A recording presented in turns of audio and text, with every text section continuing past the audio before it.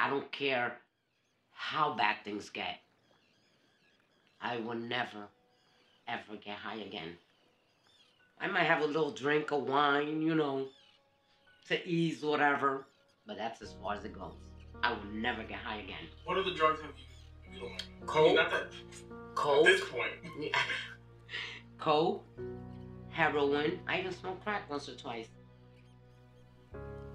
Who are we? Who am I? Well, I like to say Perth Amboy made me, New York raised me, Washington Heights saved me, and now the Bronx, my home, loves me. My name is Jose Alexi. Most know me by Jose, but my family calls me Alexi. And I am a half Dominican, half Puerto Rican performer, storyteller, and overall creative. Mostly self-taught thanks to the internet. I've written plays, poems, and one-man shows. I've also made short films, questionable art, and lots of mistakes along the way. But in the end, my work is deeply rooted in storytelling. I've always had a story to tell. And this is no different. It's just a little more personal because it's about me, my mother Josie, and our family. You know, and this project, I think, started, you know, it was important for people to know your story, and because I also think that our relationship, you know, I felt a real change in you this last year. I felt a change in you for the better. You know what I'm saying? Yeah. So it's just like, it's important for people to understand the addict and post addiction. Born like, to be real honest, these excuses. I had to go through my dirty clothes to wear clothes because my clothes weren't washed. You were gonna tell me to go wash my own clothes at that age? I was 16. At 16, you yeah. didn't. How? At 16, I was. With what money? Again, this is my thing. Y'all hit me up for money all the time. But that's fine. There was no Cash App. I had no bank account. How are you gonna bring me money from New York? I would physically bring it to you if I had to. I was in Jersey all the time. That's number one, really quick. At 15, grandma got sick. What was that? 15, grandma got sick, and I practically, from 15 on, I practically raised myself, in a way.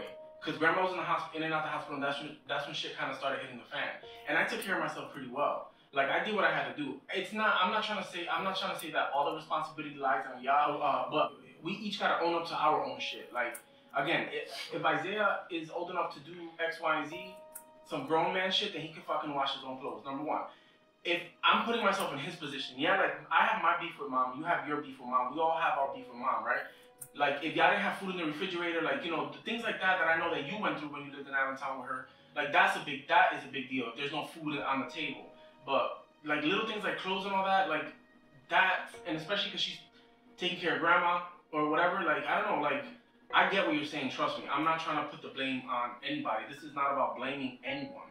Like, I just think that maybe if you, or anyone, like, if they really knew mom's story, this is why I almost want to do this, like, if they really knew mom's story, like, I feel like maybe they would look at things a little differently. ¿Qué usted quiere que el mundo sepa de su hija? De mi hija, que está bonita.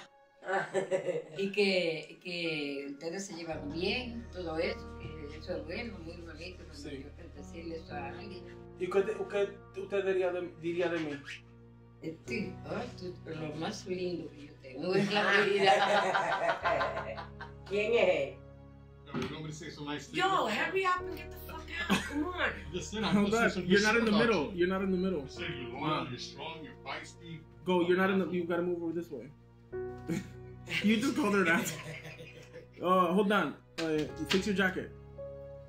No, like, it's... How were you sitting before? This is why I don't like taking breaks. Okay, that's why, yeah. Okay. When this process began, its focus was my mom and how she overcame her addiction to heroin. And we started talking about that because of the pandemic. Drug and alcohol abuse was on the rise, and she felt like her story could really help someone, even if just one person, you know? And I agreed. But after we started filming, I quickly realized that this is so much more than just Drama. That. So again, what do you know about mom's drug use? Just that she used to do drugs. She went to prison a couple times, I think, and that she beat someone with a bat. We got animals living What upstairs. would you? This is why I didn't want you here. Okay. Now we're getting into No, it. it's hard to describe. I mean, because I just met her. Like socially, right? Socially, yeah. I didn't know like her life, experience or anything like that. So I couldn't really say, judge her on any aspect of who she was and what she was about. Well, that says a lot about you. There's a lot of people that don't know her and they judge her right away. I'll tell you what, in the place she's in right now, it makes me very happy. Because not everybody escapes what Josie's been through.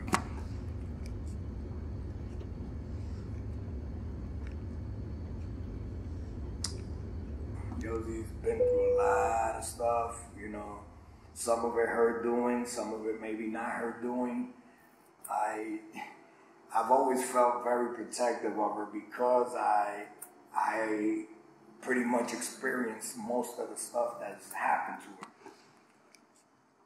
So like, the thing is, I think that because of her drug use, kind of maybe did something to her brain, like, I don't know. whatever. Theo said that she got hit by a car when she was younger. That could have done something because she was young. And by a bat. She got hit by a lot of things. She got hit by a bat? Yeah. Oh, yeah. I was, we were living at 185 Fayette Street. We were playing baseball, and I could remember him by Tito.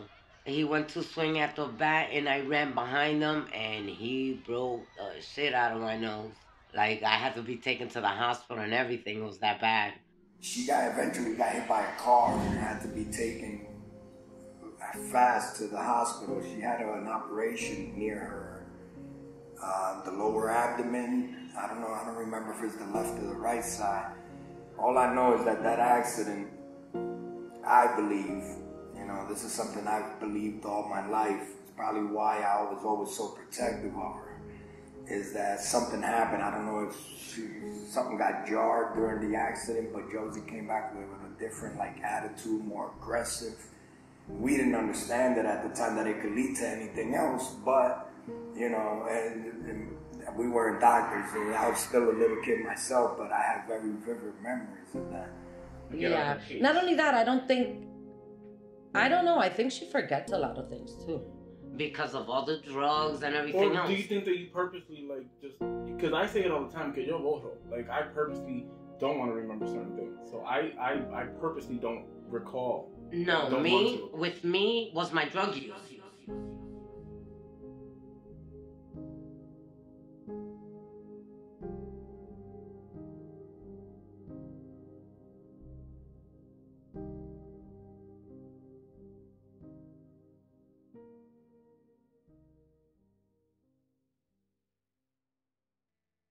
My childhood, well, my parents knew I was going to be a handful from the beginning. Like, my mom had to tie me down just to take a shower, and by the time she got out the shower, I was gone. She had to tie you down? Yeah, just to take a shower, because I used to be all over the place. Like, I was out the door. The minute I could be, the minute I started walking, if I could be out the door, I was out the door. One time, she told me a story. One time, I was laying in the crib and she thought that I was sleeping. So she runs in to take a shower, and by the time she got out, I was in the corner of Market and Oak Street in my Pampers with a pillow in my hand. We had a normal childhood where, we were given what we can afford. By no means were we well off, but we had the necessities. We had food, we had a roof over our heads, we had clothes to put on. I didn't know her growing up, really. I was young. I didn't hang out. My parents were super strict, so I didn't know her because of the life that they all lived. It was more partier. They were much older. It was just always us two, peanut butter and jelly, Tom and Jerry, that kind of thing. And we were always together, no matter where we went. If we were downtown running around, on a Thursday when it was garbage night, trying to go through the garbage and pick out, little things that learners used to leave out just to have it, because we weren't rich, but we weren't poor per se. But we just, that kind of fun, always at the pizzeria, hanging out. And y'all it was, like she said, it was like innocent fun. Innocent fun, yeah. We never even picked up a drink or anything. It was just innocent, clubbing. That was our thing, music. And probably the biggest influence in our life was when Dad divorced Mom. Dad has always been a womanizer as far as he thinks he was a gigolo. And, he did his thing. And, but the person that suffered the most from all that was my mother. When my dad was cheating on my mom, and I used to see my mom cry and suffer, and at 11 or 12 years old, I made it my mission to find this lady. In those days, there used to be a cop in every corner. In front of the cops, I decided to wail on this lady with a baseball bat. And that was my first encounter with the law. Why were you so mad? Because she knew my dad was married and my mother was suffering because of it. So it was something that I couldn't stand seeing at that age, especially at that age. And that was it. Like, that was the biggest pain I think I went through before I started my drug addiction. And then you rebelled. Yeah, and I was just fighting, arguing with people for just stupid shit, And then 1984, they had put me in I remember this clear as day. They had put me in an anger management program in New Brunswick. It was called the Gin Shelter. And it was intensive, anger management thing. And then I met your father looking outside the window, right on Remsen Avenue. It was right on Remsen Avenue, and your father was walking past, and that's how I met him. Yeah, I was at 13. I was doing the typical marijuana use, in school, hanging out with my friends and, smoking weed. And that turned out to be like every day, and before you know it, I started doing mescalines, and that was the thing that was out back then. So, You were born 2 months after I got locked up. Damn. And the day you were born, a couple days later, they took you to go visit me, and I saw you for the first time, but I couldn't touch you because we were behind a plexiglass. And y'all hung out from the age of 12 till I was born. Yeah. And y'all lost touch? It was just, we were still hanging around when you were born. And then I would still go with her to New Brunswick and hang around with her, and I was with her and that crew and, Redmond Street. And I was with her, but not in depth. I did not know what was going on behind the scenes. Because back then, we didn't have no sense of awareness and direction. You know what I'm saying? We thought it was cool. Yeah. And, but yeah, I did. I introduced her to coke. Yeah, she did. And, later on, we did heroin, but yeah. But I never knew what was going through the back end of whatever she was going through and whatever she was going through with heart. And then all of a sudden, the partying and everything, I kept on doing it with other friends, but Josie just totally disappeared. There was no trace of her. Yeah, once I got introduced to heroin, that was it. I was stuck in that rut. And, and my running partner, which is my, 3 of my good friends, but your mom's, you know what I'm saying? She was my partner, every day we was together. And both my mom and my dad were in and out of my life when I was growing up. My dad was mostly out. My mom was somewhat in, but even when she was in, it wasn't 100%. She wasn't 100%. So, of course, I was raised by my grandmother, and I'm fortunate to have had her because she is a huge reason I am the man that I am today. By the way she raised me and the things that she instilled in me as a kid. I'm fortunate because she taught me and she raised me in a way that has benefited me as an adult.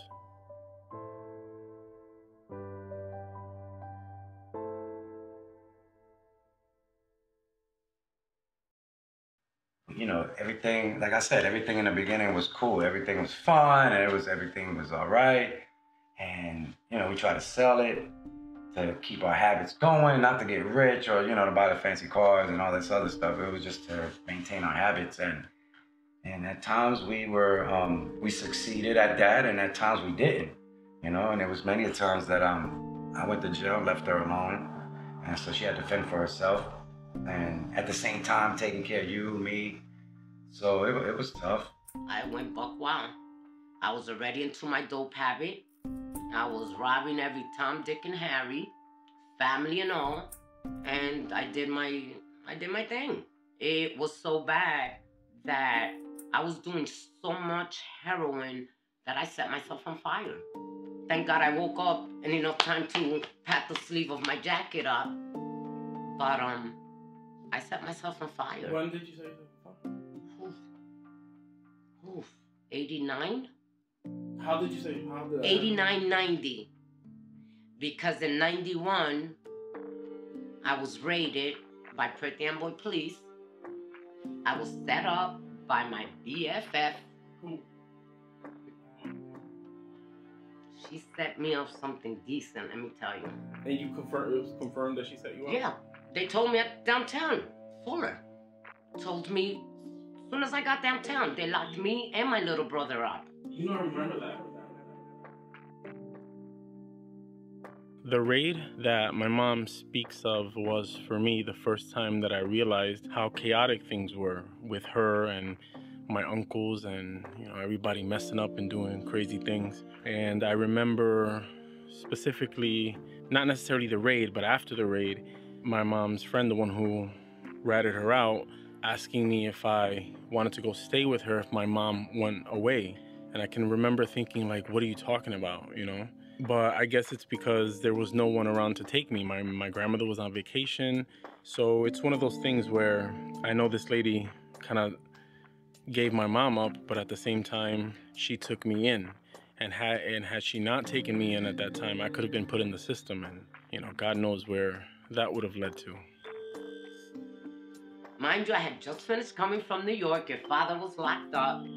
I was on the phone with your father. And I swear to God, I did not hear the cops coming. They broke the door down. Where were you living? 338 Maple Street. My mother was in Nicaragua on vacation with her sister and her sister's husband. The cops came in. I had drugs galore, money galore. I was high as hell, talking to your father on the phone, who was in Annandale. You know, life wasn't bad. It wasn't good, but it wasn't bad. So I just kept on. I just kept, you know, getting high. But I always knew that it was a bad thing. Like, I knew that, you know, either I was going to keep going to prison or I'm going to end up dying, you know? Got downtown. I wrote an affidavit that everything that was found in the house was mine. So I took the weight. They let my little brother go. And my mother was away and I was stressing because I had a monster habit and I wanted to get out. So I called my aunt and she posted my bail. And 2 weeks after that, I got locked up right over again. It was back to back every single time.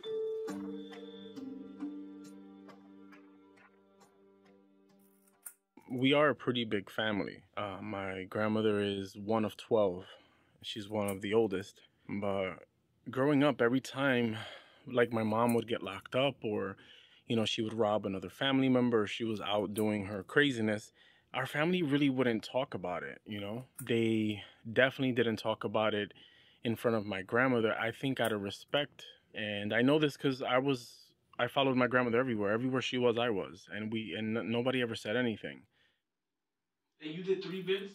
I did, 3 bids. The first one was a 3 flat. The second one was a 3 with a 1 stip. But I got off on home confinement, which meant that I was doing my time at home after a few months that I did in. That's when you had the bracelet? Exactly. Oof. But no, not nothing. I never really saw her do anything in front of me. Yeah. That's one thing I could vouch for. Yeah. And she lived downstairs, but she never like showed me, oh, I'm doing this, I'm doing that. She never talked about it. I know she was doing her thing because I was young, but I saw the movements. While people have an idea of what my mom has done in the past and all the dirt that she's done, I've seen it firsthand. And I don't think a lot of people realize that in between her bids, you know, I would go with her to New York to cop the drugs that she would ultimately sell and use. I've seen her beat people up. I've seen her do crack once. I've seen her, you know, rob people. Like, I've seen a lot. And I think that's why I stay away from that life, because I saw it firsthand at such a young age. Heroin consumes you. Mentally, physically, emotionally, it consumes you. How do you describe being high on heroin? Like, oh my God, like it was me against the motherfucking world. But what do you mean by that? Nothing mattered. Why? Because you were mellowed and... Issaiah, I can hear that. In your own little world, like, you know, you're in heaven. You're in fucking heaven. Fuck everything else, doesn't matter, including my kids. I never really felt like loved by her, you know? And I just wanted to be loved by her. And I remember she was in the county jail, and I had just learned how to write in cursive, and my mom has beautiful handwriting, so I brought my little sheet with me, and I was like, look, Ma, you know, I learned handwriting, and she was like, I don't give a fuck, or something like that. She was stressed out. You know, she totally disregarded and like cursed at me and all that stuff, and you know, I was really, really devastated, just because it's like, why don't, like, I know this is super cliche, but it's like, why don't you love me? You know what I'm saying? When I think of the family members, like, you know, that have always kind of been there for us, the first people that come to mind are you, your sisters, your whole side of the family. Like, you know, when I was on Meat Street, y'all taught me how to dance bachata. That's just we're never gonna live that down. Like, I know. So, why are you getting emotional? I can stop if you want. What's the matter? My mother and your grandma, they were just so tight. That's why we were always together. And my grandmother she suffered so much, and she suffered because of my mom, you know. She suffered, and it's like, I know that that wasn't intentional. Like, nobody is out to intentionally hurt your mom or your loved ones, but because of, in my mom's case, because of the drugs and all that shit, she just was doing her thing and didn't care at the time or whatever who she hurt in the process, and that was because of the drugs.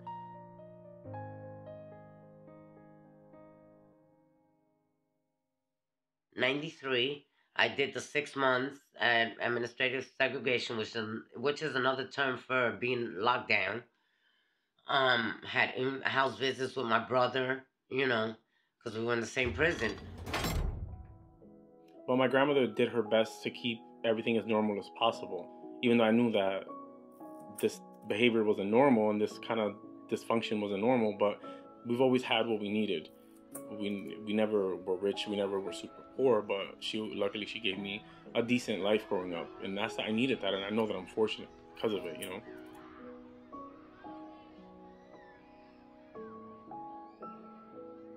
So when Anthony was born, like, did you know that he was born addicted to drugs? Yes. Yeah. Okay. Definitely. Because he didn't come home right away. Mm-hmm. And then he had that episode where my baby, the monitor stopped, and we thought he was gonna die. Yeah. When my brother was born, I was an only child. I was 10. And I was really happy, you know. I finally had a brother to share my life with, you know, to bond with.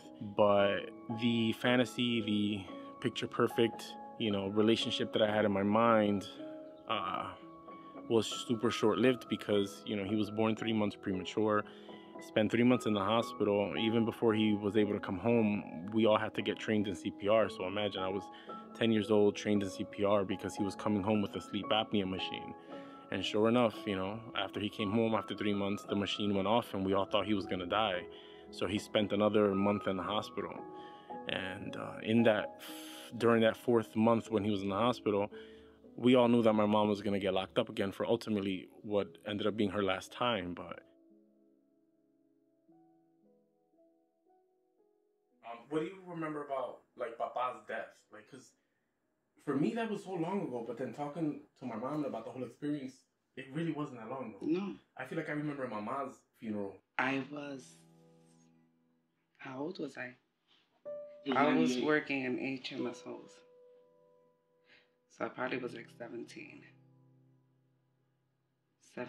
I was working, and they told me my grandfather died, and I ran home.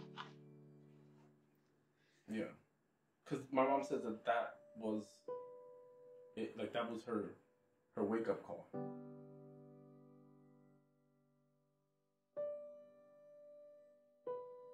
My grandfather passed while I was in prison, and I did so much damage to him. I robbed him while he was sleeping in the bed at 2 o'clock in the morning. So I went to prison, and he fell ill, had cancer, and I couldn't say I'm sorry.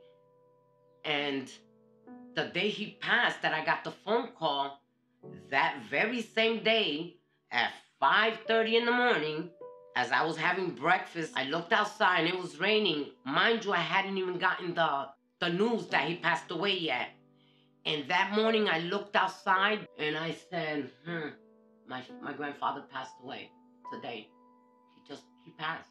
And sure enough, by 9 o'clock, I had 3 sergeants, 2 lieutenants, and a whole bunch of other correctional officers to come give me the news.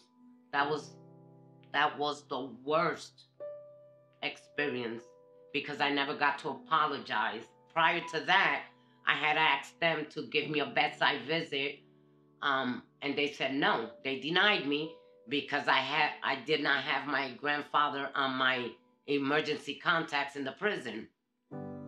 So then I asked for a visit to the wake, which I also got denied. I started writing a letter and I sent it to my mom. And I said, Mommy, please read this letter to Papa. I need him to know how I feel. And, So my mother got the letter. And she read it to my grandfather. My grandfather had throat cancer, so he couldn't talk. And he was, always in a state because they had him sedated. But according to my mom,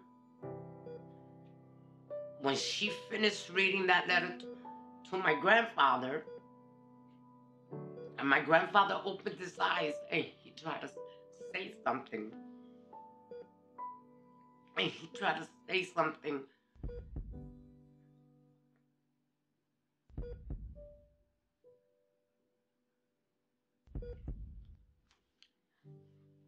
Like his whole face lit up. And I know he forgave me then. I know he did. And I believe with everything in me that my grandfather is my guardian angel, because I should have been dead a long time ago.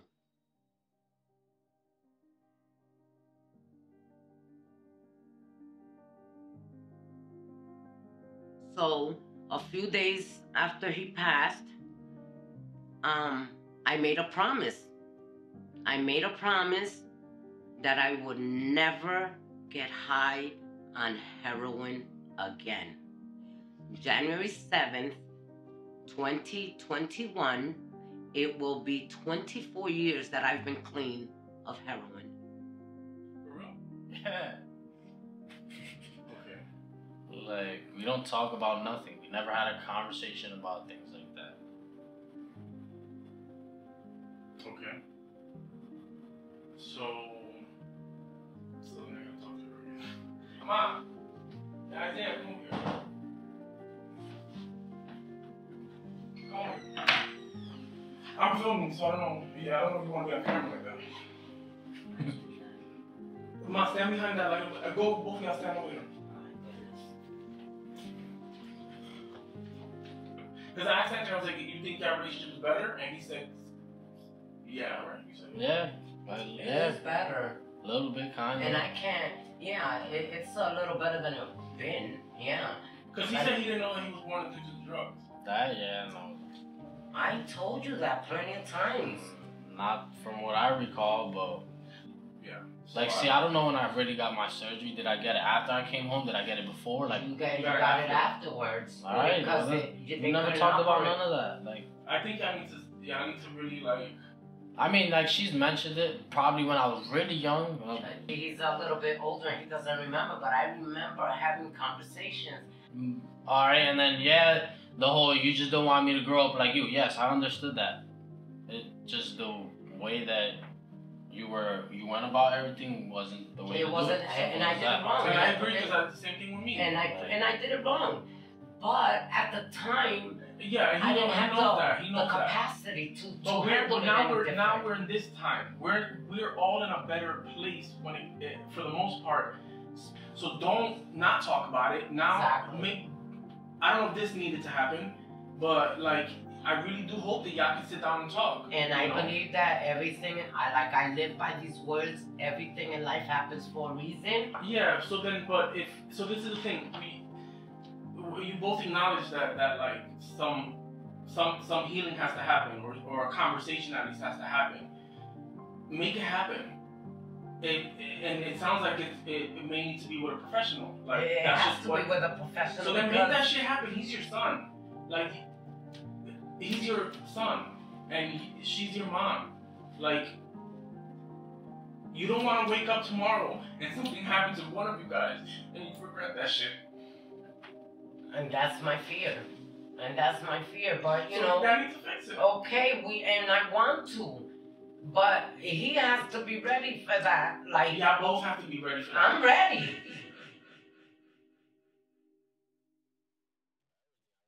I try to be an open book, you know what I'm saying? And I know that not everyone is like that, including my brother Anthony and Issaiah for the most part. But Anthony, because he's still trying to figure out and sort out his issues with my mom. So when he agreed to speak to me on camera again, I was really grateful. And I am really, really grateful that he participated in this process as much as he could. Okay. Yeah. And how was your experience? How was it in Camden? It was good. I mean, we had our own. We had like a whole house. I had my own room. It was pretty good. We had Anthony for a few years because my mom was doing her last bid, and when she came home, a few months before she came home, she was already saying that she was leaving, that she was moving. And the first thing that I thought about was, I hope she doesn't take Anthony, and sure enough, she did. And for me, looking back, that was the first time, that's when like the anger and resentment towards her, I think, began, because I felt like she snatched Anthony away from me. You know, something that was such a game changer for me. It was a life changer to have a brother, and then she's gonna come and snatch him away. And I remember having conversations with her while she was in Camden, and I was, in Amboy with my grandmother, and her trying to explain to me, but I didn't understand, because I just felt that it was super unfair, Got released and came to Perth Amboy, and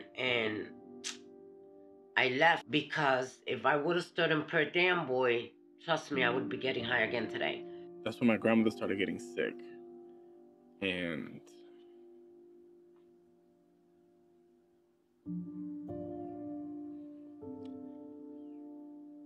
I told my mom the story. This is when you had already come home, though. She was still working at the hospital, right? Because when you came, And this was, for me, the first time that I started really realizing that she was kind of getting older or sick or whatever. She had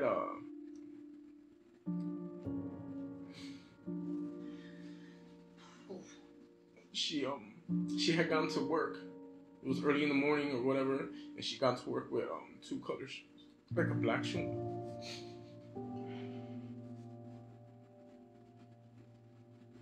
She was losing her eyesight.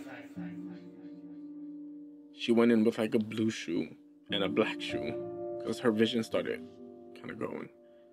And she was still working, and they sent her home, and she came home, she was like, oh, she's like, I'm so tired, you know. I put on 2 different shoes, and I was just like, I remember getting mad at her because I was like, how could you wear 2 different shoes? That's so embarrassing, blah, blah. But it was because, you know, she had like a little stroke, and it started messing with her vision, and it was just a slow decline from there. So it was a choice between me doing what I had to do so I could do for my kids, or be fucked up all over again. And so I made the decision to leave to Camden because it was something new, something that I didn't know nothing about. So I thought it was a big help. And it was the worst place when I know, tell you. Like Camden, New Jersey was like the worst city New Jersey, yeah, it's the worst. But I think that speaks to your resilience, to like how strongly you felt about never going back. It's like you could be in the thick of it and you were like, I'm good. Let me tell you, I was tested in Camden.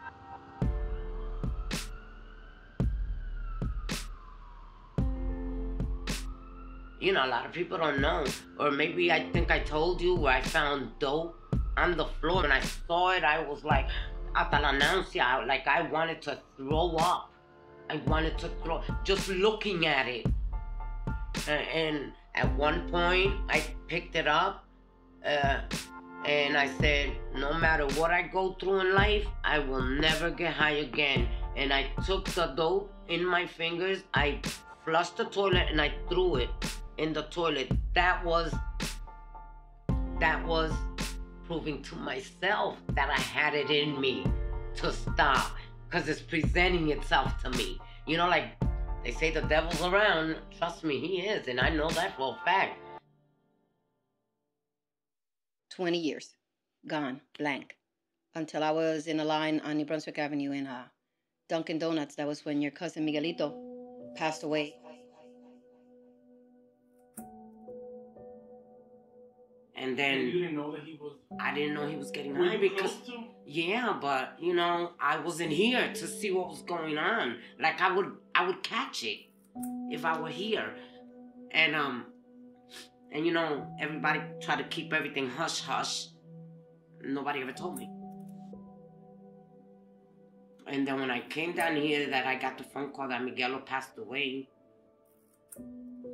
That's when I found out of everything that was going on. He bought that mansion down at the waterfront, and that destroyed him, because ripping every penny out of him to fix.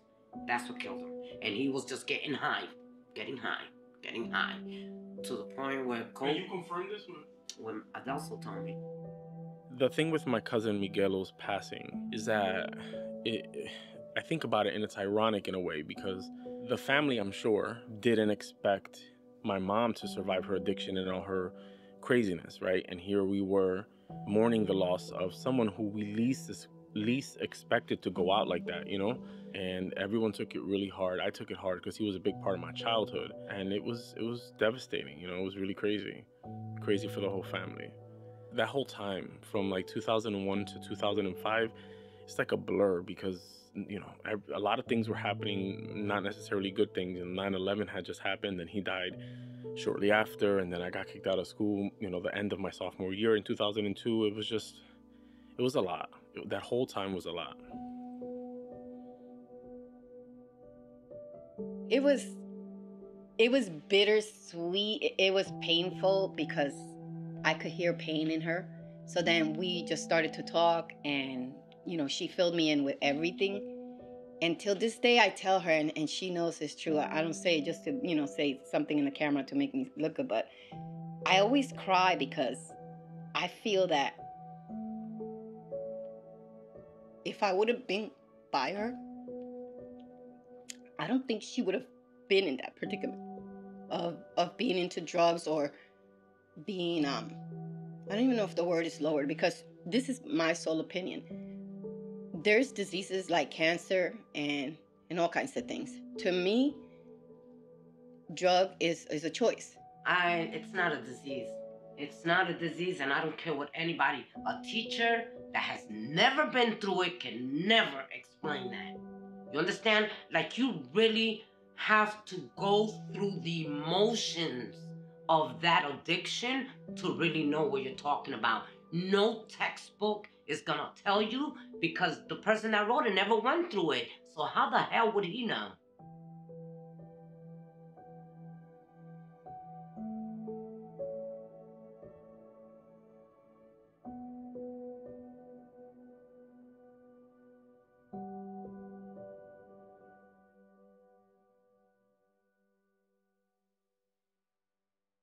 What do you think you've lost because of your drug addiction? Like, nothing. You don't think you've lost anything? No. Wait, let me rephrase. I lost. Because I'm like, what the fuck are we doing here? Wait. I lost. Don't give me no cookie cutter answer. No. What have you lost? I'm gonna tell you exactly what I lost. My kids. No, because we're still here. No. Her and Anthony came to live with us in 2002. It was me and my grandmother and Anthony and my mom. And at first it was cool, you know. Finally, like, I got my mom for the first time ever full time. But I slowly realized that it wasn't what I expected, because we were like brother and sister. I found a fake ID and we would go party every weekend. But then after a while I realized, like, I don't want a sister mom. I just wanted her to be my mom. And I wanted her to make up for 16 years of not really being there. You know what I'm saying? And Isaiah was born in 2004. He also spent a bunch of time in the hospital before he came home. And, you know, I thought, like, maybe Isaiah would change my mom. But it did, but it didn't, you know? And then I saw her on State Street in that little trailer restaurant. And I heard her again, and I was like, holy shit. And she was crossing the street, and she was working at where I got my jacket. You were working at some dental or some doctor's office. And lab. She was telling me how, you know, your grandmother was blind and all of that. And that's when we kicked it off and we started our episode again. Where, you know, when Facebook, I found Josie. You didn't have a job or anything, but then you found a job, and like slowly you started getting your shit back together. And my grandpa got sick. He started getting sick. That's when he started getting sick. We were hanging out with him too. I'm not sure if you remember, but that was my first trip to Dominican Republic with you. I remember. You remember? Is that when you cracked the bottle over my head? No, that was way after that. No. When did you move to New York? That's when, like, things started, like, our relationship kind of really, like, was tested. And I am a lot like my mother. Like, I go from 0 to 60 really fast. I get that from her. I am my mother's son, you know. And that eventually led to the big fight. So, you know, shit like that. Like, I'm trying to... Things that we went through or I went through that nobody knows of, you know. I didn't even know that. I never even knew that. And you know, when you and I got into the fight that I moved to New York, on the car ride there, I started mourning her death. Why? I knew there was no going back, and I knew that I had to start then, so that when the time comes, I'll be okay. I just want you to know. Oh my God. Yeah. I never knew that. I never ever knew that. Yeah. Imagina. And I can't even, like, Mom. I know. Why, that's, you know, that's because the fucked up thing about it. Yeah. Not really, you know, but for her, it's probably a saving grace. She just have to relive all that pain. But I am shaking. Yeah, there's some points in my life that changed me. Everything happens for a reason or whatever, but one night we went out. I had just bought like this little $300 car, and we went out, and time, you know, it was like last call, and it was time for us to go. And she was like, "No, you go ahead. I'm gonna leave with this guy." I was like, "No, you're not," because I've always felt like I had to take care of her. Like I always felt like I had to be the parent, and I was like, "No, you're not," and I don't know. I ended up leaving, and I waited for her. When she came home, I blew the fuck up on her, and it was ugly. Like we got into a physical fight in April of 2005, and I packed up whatever I could, got in my car that had no gas, I had no money, and I just drove to New York. Uno no sabe el daño que uno hace. Uno no sabe el daño que uno hace hasta que and I didn't see it. At the time, I couldn't even feel it, even if you would have told me then. I was really angry when we lived in Lawton Place. I was really angry.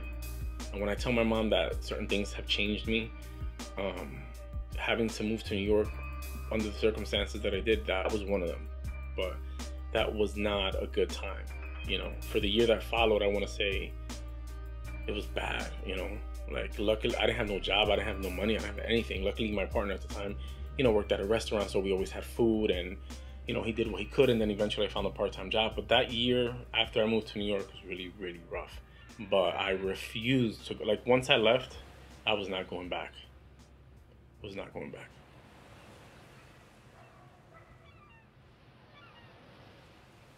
You've damaged. Yeah. That's it. I damaged my kids. For you, I had you, and 3 months later, I was running the streets. I left it to my mom because I was 17 years old. I didn't know how to raise kids, and I wanted to chase, you know, after your dad and do what he did. Because I was so in love with him, you know. I wanted to be just like him. You know, with Anthony, I was already deep in. I couldn't get out.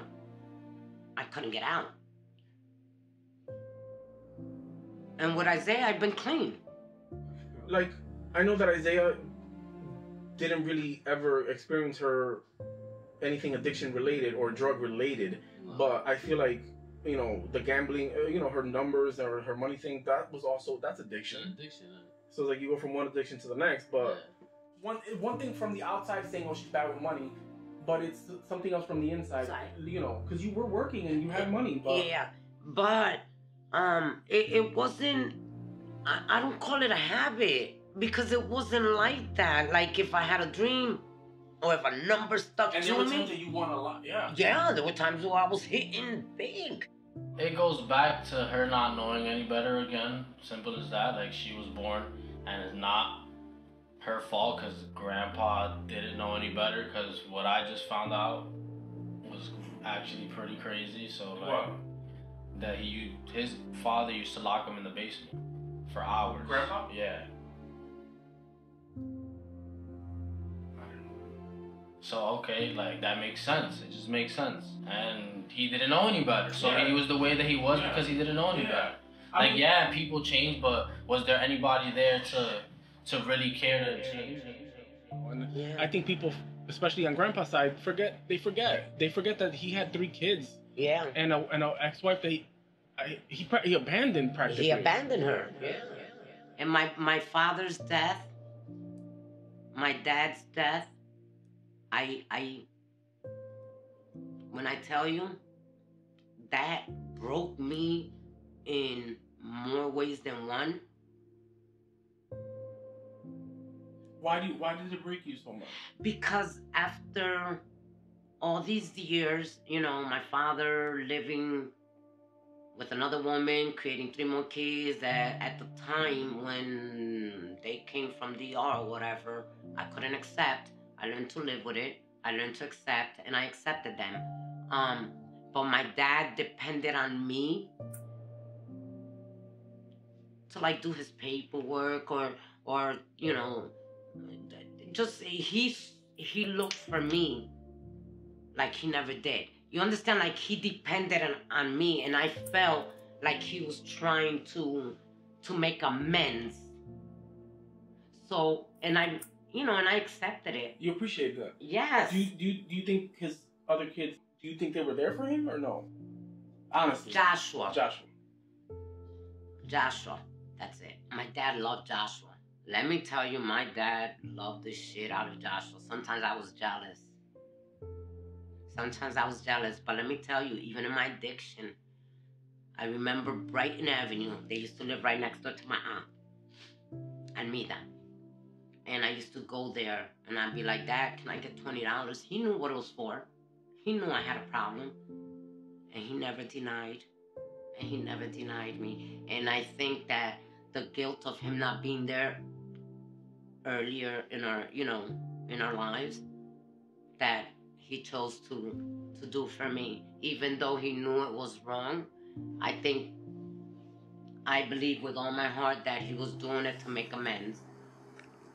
And I give God thanks every day for him, even though he might not have been around for a lot of our youth. He came through when I needed it most for me, which was when I grew up in the United States, when I got sent here, not by my choice, but not because I did anything right either. So, you know, he was there. He was there to give me a roof over, you know, over my head and to put up little projects so I could work.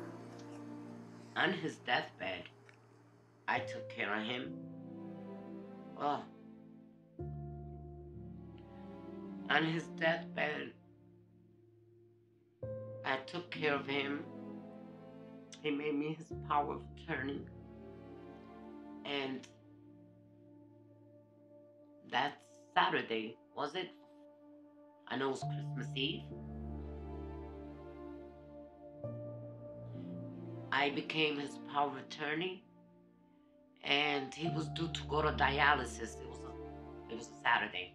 And the nurse asked me that there was a chance that he could stay, you know, die through dialysis. And I spoke to my brothers, Juan and Jose, and I believe Joshua, Catherine, and Ramona were there too. And I asked them all, I'm going to put him in hospice because I don't want him to die without his family surrounding. So I signed the papers, and I told him to please keep him comfortable, that I didn't want him to go through no pain. I signed the papers, and that night, well, you were there when we got the phone call, that I jumped from a second floor landing and landed on the first floor with only one leap. And I was angry that I wasn't there because I was with him 24/7. And your words to me were, Mom, he don't want you to see that. And I will never forget it.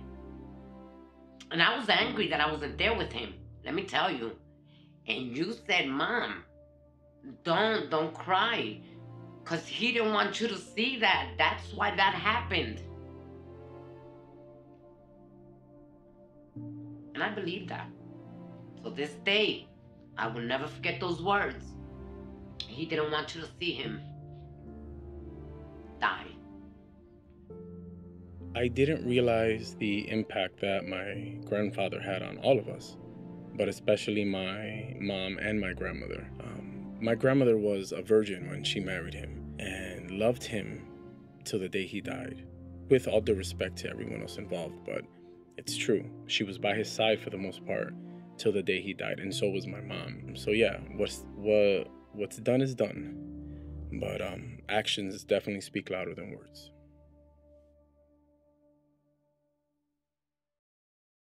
When we first started dating, did I mention anything about like my family or the relationship with my family? No, not at all. That will happen like a month later for the Christmas party, right? Yes. Yep. Yeah, we was heading out to Jersey to a holiday gathering that your family had, and that's when you started mentioning about your mom, the relationship, because I was meeting her that day for the first time. And then I had also told you that like that's the time that I started getting closer to like Carmen and Millie and all of them. Yes. Yes. Gotcha. The sisters, right? And your cousin Carmen. And yes. my cousin Carmen. Yeah.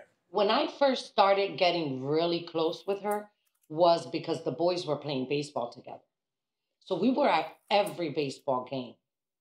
I don't know what happened. Like, even that fell off about her. Like, she stopped coming to games. After every... She was in Allentown or she was here?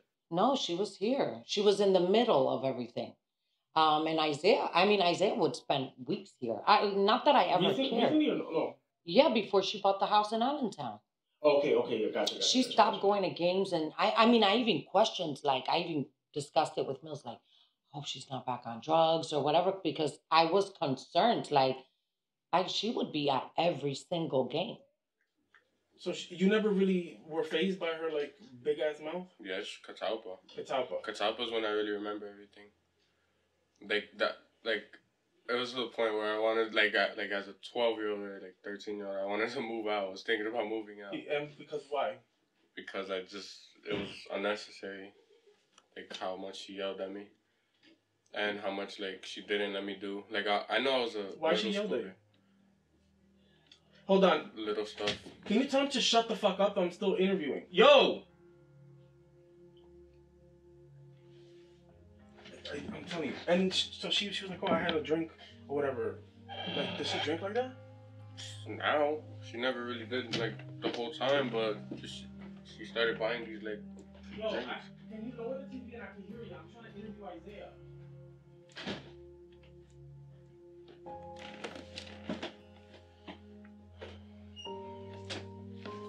Maldita sea la madre, puñeta! Yeah, I should have warned you about that one. I started, like, realizing, like, all these other parents that are good to their, like, kids, and I'm just, like, looking at her, like, yeah, so I started feeling a little bit more resentful towards her, and that's it. Like, it was just... And why did you move to Cindy's? I just couldn't deal with it. It was just a whole bunch of bullshit. Like, she would come home, and as soon as she would come home, I'm mad. Like, I don't want to talk to her. Don't talk to me. Like, and then it was just, and it got to that point because she made it get to that point. Like, every day she would come in and argue. And Anthony lived with Cindy when? When we lived in Catalpa. Because? When he left. He left. Why he left? They got into an argument. Because I got into an argument with him. It was something, and then, like, something happened. All I remember about that argument is that something happened with the PS4. And, like, she was like, oh, it's Issaiah, blah, blah, blah. Yeah. And then he threw it out the window. Because he was so angry. Yeah. And how long did he live with Cindy for? A couple months, and he came back home. And how were things then? It was all right. Did you, or like, were any of those moments wake-up calls for you? Or, like, any, like, moments where you thought, damn, something's got to change? Any of those moments? Him moving out, him being so angry, whatever. Any of those moments were like, I need to change, or something needs to change? No. At the time, no. Why? Because, sometimes you gotta give tough love for somebody to realize where I'm coming from, because they don't really understand my life in the past. So they weren't getting it. He wasn't getting it. Because he was still, how old was he at that time? 20 years old. And ironically, I moved to New York when I was 19 or 20. I think 20. 20. Yeah. We moved out. So that's the thing. At that age, you're an adult legally, but you're still dealing with,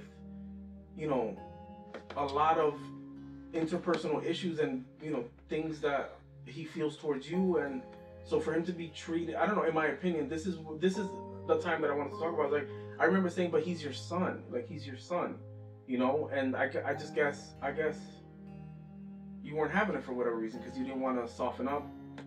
But in retrospect, like, look at where we are now. It it was a bad time. I know it was a bad time.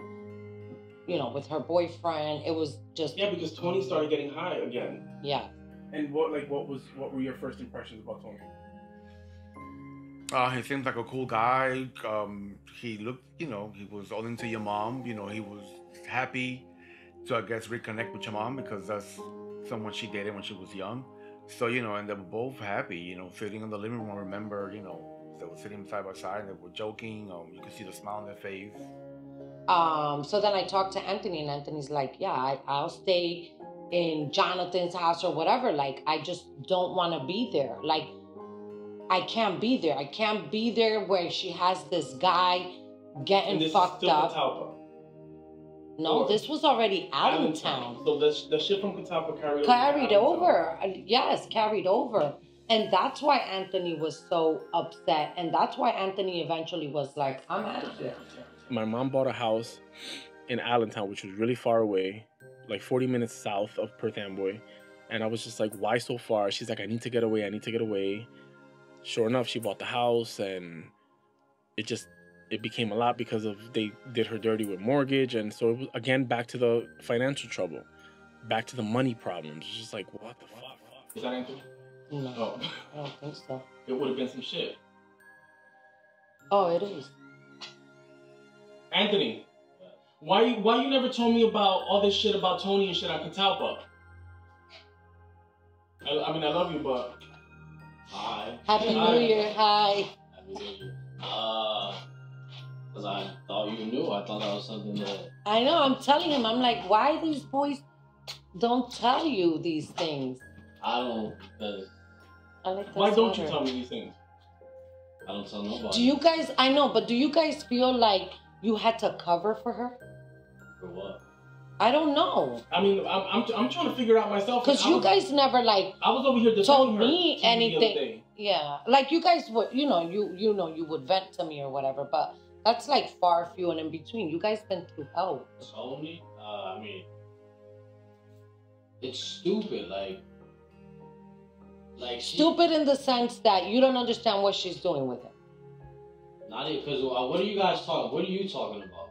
I was unaware of the severity of the shit that went down. Like what? Like Issaiah being left in the cold, about Tony staying with her in the motel between houses, about Tony being part of the accident. I didn't know. I don't know about none of that. You don't know about anything? Okay, I'm done. I'm calling my mother from the car. I'm done. Hello? Yeah, I'm here. Okay. And like I said, it's a work in progress. Like, I would remember if I did something wrong and I would talk about it. But if I told you every last single incident that has happened in my life, you would have a 20-hour movie. But it's the same. Okay, I'm not diminishing. I understand that. I'm not diminishing your part of it. But also understand that the same goes for me in particular.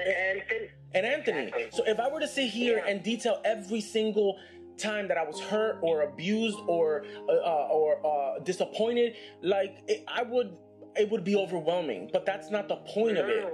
The point is, the point of it is to focus on, there's a problem, let me fix it. Again, pieces of the puzzle. You know what I'm saying? Puzzle, exactly. No, I understand. But in a way, she made it seem like I treated Issaiah bad too. And I haven't. Okay, so can I ask you a question though? Go ahead. How do you know how she made it seem if I was the one who interviewed her? Yeah, because you were really upset, Alex, and that's all I need to see. You was really, really upset. And that speaks volumes. It speaks. Do you understand what I'm saying? Of course, but like I told you, like I was caught off guard with the information, and again, she wasn't trying to make you look bad. You know what I'm saying? I understand. I understand. I'm just now. I'm like, what the fuck, you know? I get why you're upset, right? I get why you're upset. You're focusing on the little, not the little things, but the little things. Yeah, no, the little things. Yeah, because even the little things count. You understand? Especially because of everything that I've been through, and I've been trying to do everything right. Yeah, I'm hard on my kids. Ma, but you have to understand that in the process of you trying to do everything right, you did some shit that wasn't right. I know. Nothing in life is easy, including change. You understand? I accept full responsibility. You know, even through my struggles trying to stay clean, it's just, I got a lot going through my mind. Let me clear my head. And I promise I'll call you. I just wanted to make sure that you got home.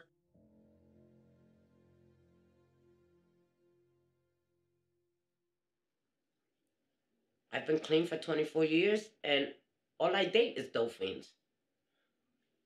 Bottom line, listen. My two younger kids' father, dope fiend. Love the shit out of him. Tony, you know, he's not a dope, well, he was a dope fiend. He's been clean. But this is the Tony, type, do you want to talk about that? These are the type Can of... you hear me? Have you discussed that with him? Yeah, he knows that. He knows that. Why? Why I fight so much? Why? Do you and this is whatever, but you know, in my mom's story, she's talking about how. Did you hear what she said? I am. No, about that, like, you know how she. How you get high? No, how? Wait. This is what I want to be respectful about it too, Exactly. because that's private. Exactly. So, like, do you want to talk about it or no? Well, that dip and dab? Yes. But like, you just gonna throw me in a bus like that? Wait. But you dip and dab in what? What? Were you dip and dab in what? Heroin. I used to dip and dab. Used to or still? Yeah, I stopped. How long? Shit, like what? 3 months ago? Yeah. Wait, but you've been clean 3 months, right? Yeah. Okay. Oh, on a straight shot? Yeah, straight. Yeah, without using nothing at all, just, you know, occasionally drinking. Okay, your drug of choice. My drug of choice was heroin. And what drives you, like, because, so 3 months that's something to be very proud of, but it also is like a shorter period of time. So, you know, it's recent. So, like, what drives you to go there? Like, what drives me to go there is like, you know, mala maña, but then again, you know, it is a drug that if you're not really strong mentally, it'll take hold of you and it'll fuck you up. So because they say when you do heroin, it's like, it's almost like no turning back. Like, it's hard to stop. Oh, yeah. So, like I said, if you're really weak-minded, like if you don't have that, so like me, like Josie likes to say a lot of times that I'm weak, but I'm not weak. I'm a strong individual. You know what I mean? Like, I know my limits. You know what I'm saying? I know when to stop. You know, that's why, like, you got people that got habits where they wake up in the morning, they really, you know, need it, but they're afraid to, like, break the cycle, break the habit because they're just not strong enough, you know, mentally and physically. You know what I'm saying? Because it is a physical addiction as well as mentally. You know what I mean? But see, like, so do you think at this point right now, do you think you go back to? Well, I'll be honest with you, with your mom, I doubt it. Because she's always on my ass, and I can't, like, you know, those times where I try to play it off like I'm not, but, you know, you can't pull the wool over her eyes because she knows. She's been there. She's done that. You know what I'm saying? And it's like I always say, you can't dolphin a dolphin. You can't hustle a hustler. You can't con a con. So you moved back out here in 2014? Yeah. And that's when you got with my mom, or how did that happen? Well, like, how did y'all reconnect? I met your mom back in like 80, 81. Like I said, she was innocent. She was a real good girl. Una niñita, you know what I mean? When Tony came into the picture, I had distanced myself from my mom and whatever drama followed her because I was in a good place in my life. I didn't want anything or anyone to bring me down, you know? And I didn't want all that work that I had done on myself to be for nothing. So when I met him, I didn't think that I don't think I gave him a fair chance, you know? I tried a little for my mom's sake, but there just wasn't much effort on my part. And on top of that, like, I'm not sure how soon after he moved out here, but I heard that he was doing drugs again, and I was definitely not taking part of any of that, you know? That's when I was done. I was just like, I'm done. My mom and your relationship came up in her initial interview, so, you know? What did she say in the interview about our relationship? Well, she, because she had said that she, like, went through like a mental breakdown a few weeks ago. It's just a little bit of everything. This pandemic, the lockdown, I can't go out looking for a job. You know, I got my mom who has dementia, and her actions, you can't get mad at what she does, but it stresses you out, and I hold everything in, and I'll go to my room and, I was thinking of suicide and the whole nine. Like, I called the mental hotline. Can I ask you something? Yeah. Because you and Tony lived together, like, you felt like you couldn't talk to him? No, because in my mind, he's only been clean, 3 months? I've been clean 24 years. He can't do nothing for me. He can't do nothing for me.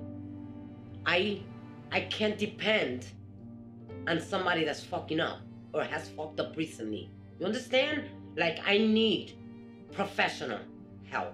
I don't need an excuse, the way I'm gonna say this, but I don't need a junkie telling me what to do. Seriously. That's how I feel. Everybody feels different. You love him, though. I do. And I do. Mm-hmm.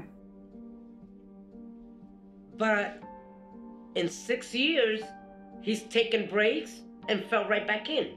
Taken breaks and fell back in. I can't. But what about all the people that stood by your side? You know what I'm saying?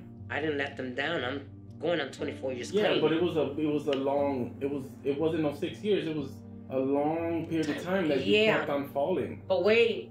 And I'm not telling you, you know, I think the misunderstanding. Yeah, I had support once I came home from Clinton and I was clean. While I was getting high, I was the black sheep.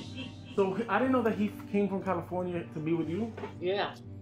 The pandemic and this whole process has forced us, all of us really, to have conversations that we necessarily wouldn't have had in the past or otherwise. And I'm grateful for that, especially because I've had the opportunity to get to know Tony better, you know? I honestly feel like I understand him a little more. Do I know him 100%? No. And do I agree with his behavior sometimes? No. But, you know, he's human. My mom's human. I think they're doing the best that they can with the cards that they're dealt. And I know that my mom relies on him for help with the bills and with the rent and all that, and also for help with my grandmother. It's not easy being a caretaker, and it's tough. And he helps her a lot in that regard. So, I mean, I choose to focus on the positive and just kind of keep it going, keep it moving forward. And as long as they're okay for the most part, again, I'm good, you know. I can't do this. You know what I'm saying? Because I like having money. You know, I like making sure she has what she needs. You know what I'm saying? Like I said, I've been over backwards for her, man. That's one you know what thing I'm saying? I This could kid say. that I like to say is mine. You know what I'm saying? I do whatever the fuck it takes for him. You know what I'm saying? And that's okay because you're the one that's here. Yeah, no, let me tell you. As far as his character, his way of, you know, providing, he's an excellent. When I tell you he's an excellent provider, his downfall is la mala maña de meterse droga. I feel like I was, I don't know, he was put here for me to help, you know. And how is it that you help him? Being as rough as I am with that. Because but then you're not scared you're gonna lose him? No, because if he chooses drugs over me, then he never loved me.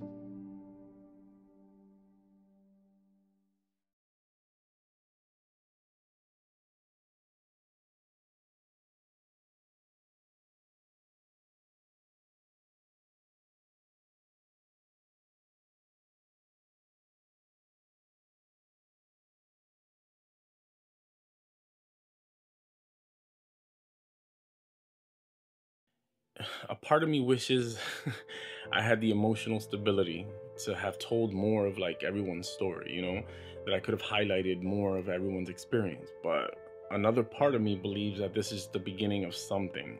What that something is, I'm not sure, but you know, who knows what tomorrow will bring.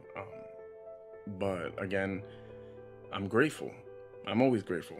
And especially because I've also connected a little more with everyone that participated and who I sat down with, you know, even the ones that I really didn't expect to speak on camera. But that just goes to show you that we care deeply about each other and our family, and when push comes to shove, we're we're here. Do you know if my Uncle Jose and my grandmother were living with her at that time? No, Jose was living with your grandmother in Forbes. I wish he would talk to me, but I know he's not. No, he ain't. He ain't. Because I also thought that he wouldn't speak. I thought that the why woman is wouldn't that? speak. I don't know, because I think that, like, in a sense, you guys are private. Well, we're private with all these bochincheros and Perth Amboy, but I mean, you're my nephew. I've spoken to you openly. Yeah. You know, we speak. So you moved in with grandma because somebody needed to move in with her. Yeah. Okay. I moved in with grandma when she couldn't take care of herself. I stopped everything, work, everything. So can I ask you, and again, we don't have to talk about it, but like, wasn't that stressful for you though? Not at all. Like, we thought that, like, cause okay, I don't really. This is honor. We don't have to. I don't have to put it in, but like, you started. You kind of were going through your own thing, right? Yeah. But I went through my own little tribulations. And we thought that was because of like you. Absolutely not. That was me. That's what we thought. Well, when I had this accident, you see my fingers chopped off? They put me on Percocet. Okay. I got addicted to Percocet. And then the doctor just one day said, well, I can't give you any more Percocet. Gotcha. And by that time, I was addicted. Gotcha. So. But that's the way it is with a lot of the... With heroin and everything else. Percocet is just a legal form of heroin. I've learned a lot in the past few months. Like, I've always tried to be the type of person that would keep an open mind and an open heart. Like, since becoming an adult, I've always tried to kind of be that guy. But this process has really tested my limits and tested me. And if I could offer any advice to anyone who wants to hear it, I would just say, please keep an open mind and an open heart, especially if you care about the people in your life, Listen, even though, like, I thought I knew, but I didn't, Even though you think you know what someone else is going through, you really don't. Even if you've walked like similar paths or whatever, you don't really know unless you sit down and have these tough conversations, Everyone goes through things and deals with things differently. Everyone's emotions are different. Everyone's sensitivities, everyone's triggers are very different, even if like their actions say otherwise. And part of the problem, at least in my opinion, is that, and in my experience, is that we're conditioned to judge. Think about it. From the time that we start walking and talking, we're told to be careful, if you see this type of person, or be careful if you're in this neighborhood, or be careful if someone looks like this, or acts like this, or looks different. It's like drilled in us so much as we're growing up that we don't even realize we do it as adults. But I think if we were more compassionate and we led with love, it would truly make the world a better place. As cheesy as that sounds, I cringe even saying it, but it's true. Is there anything about your experience at all, that you want to say, like anything about anything, anything you want to say? Yeah, my experience and I know this now. Like, I'm 51, man, and it took me 51 years to really realize this, or to get this, and I still ain't got it. But, you gotta enjoy life, man, for whatever it's worth, So, it's never late. It's never late in life for anything. And that's why I'm so fucking happy for Josie. And now I'm happy for your father. I just found out that he's been clean for like 12 years. So I'm happy for him because that gives you a chance. You know what I'm saying? To know your roots. Yeah. But, cut that off. Alexi, I tell you, my only regrets is probably not being a good dad or a great dad, you know what I'm saying? And a better son, grandson, even though you couldn't tell my grandma I wasn't, but I just wish I could have been that, them three things. A better son, a better dad, a better grandson. But if I could get 45 more years, because them 45 that I went through, and it was tough, man. I didn't know. I just knew how to run the streets. That's it. Would you say that I'm a lot like my mother? Yeah. Yeah, what? Yeah.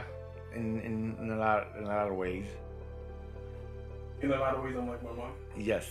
Spiritually, attitude, the craziness that comes out of you guys sometimes. Words matter. No, yeah. Words matter, and I learned that because I am my mother's son. Yeah. I am a lot like you. I know. And it's like I have to sometimes really like take a step back because I know that we could be deadly with our words. Use the bathroom? Yeah, go. We could be deadly with our words. Exactly. So I just you have to in life in general you have to be mindful of your words. Of what I say. What else? Anything else you wanna? Yeah. At the beginning when we started shooting, you asked me a question that why did I want to do this, and I kind of like couldn't find the words, but I'm doing it because I'm a news girl. I watch the news 24/7. Like I can tell you what happened 3 days ago, because I'm so into the news. I am doing this documentary because like I said, I watch the news and I've seen the addiction that's going on in the world today, especially today with this pandemic and everything, every personal problem that each addict has, and I think that my words my actions and my life will change somebody. And if I can change, if I can change one person, then I'm doing my damn job. But that's the thing though, like I feel like, with you, Mom, and Theo, right? This is why I appreciate your time and your effort because, I feel like you three collectively and even individually, like, could really impact someone, even if it's just one person. Like your testimony, your story, like I feel like it could really make a difference. You know what I'm saying? Even if it's just one person, even if it's just me, even if this at the end of the day is just changing me as. If you could describe my mom in 3 words, what word? Any words? What would you say? Well, how would you describe her? Courageous. Courageous. And I tell her there are times that I say things and I call her, I'm like, I just said something that you said, so it rubbed off on me. She's an inspiration, she's been through a lot. She's still standing. She's still gonna go through a lot. I'm so happy for her. Do you know what that is? Like, to be who she was, to even accomplish on buying a house. It's very hard for people to do that. It's very hard to get where she went, where she got. Josie's been a real good friend of mine. I can confide in her. I know she can confide in me at any time. Glad that she's back here, and she has her family. And I thank you, as the oldest child, taking this time and doing a documentary of your mom, which that means a lot.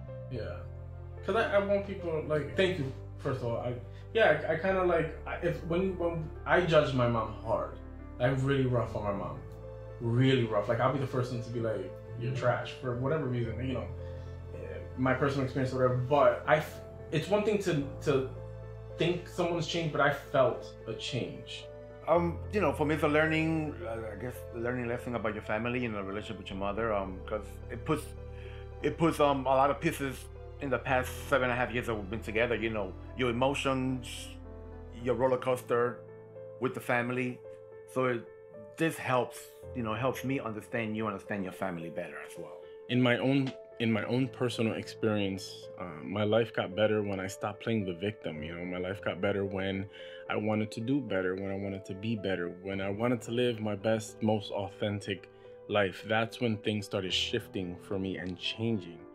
Despite everything we've all been through, my family is the only thing I care about.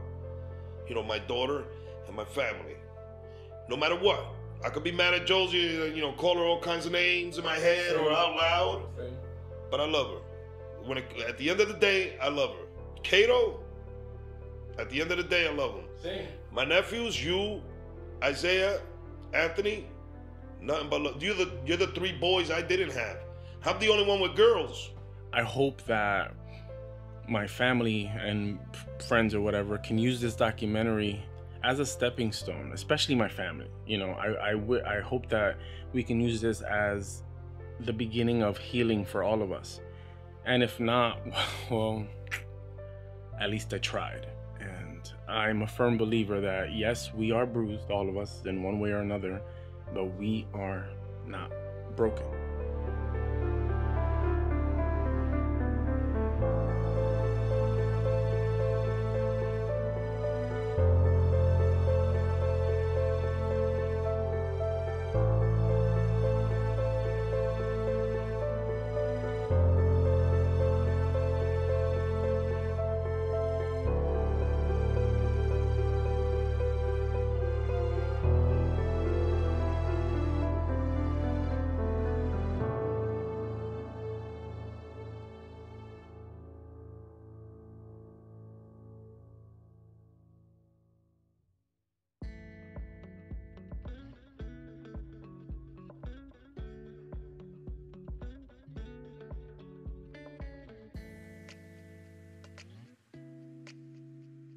Yeah, she was a trip, man. She was definitely a trip. Everybody, that knew her, she was good people's, man. She was just caught up in that lifestyle.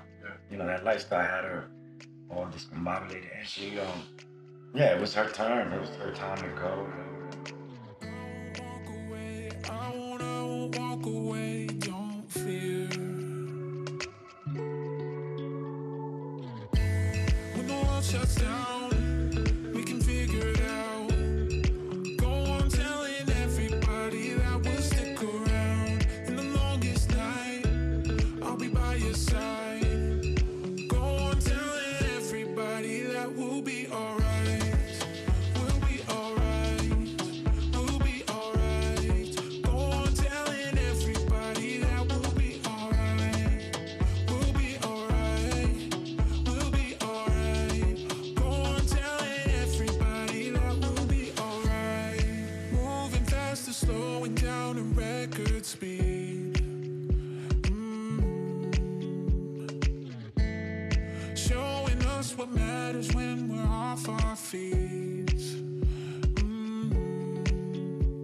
I feel so out of place, feel so out of place right now.